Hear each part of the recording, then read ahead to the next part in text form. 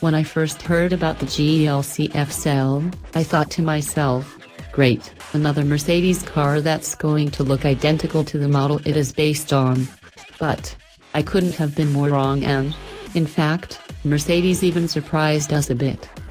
Now, the GLC F-Cell still uses the same general body structure of the standard GLC, this much was expected, for sure, but it gets its own unique features too. Up front, you'll find that the F-Cell features its own unique headlights with a different LED strip up top and a different bulb layout as well. In between the lights, you'll find a familiar grille, but instead of the dual louver insert found on the standard model, you get a one-piece unit that's accented with blue and features an even larger Mercedes emblem.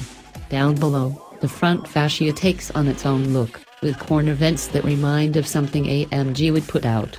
In reality, the fascia itself has a rather large mouth, replacing the smaller air dam and small vents of the standard model. An insert, one that makes up the shape of the corners and the center louver, is in place to provide a unique look.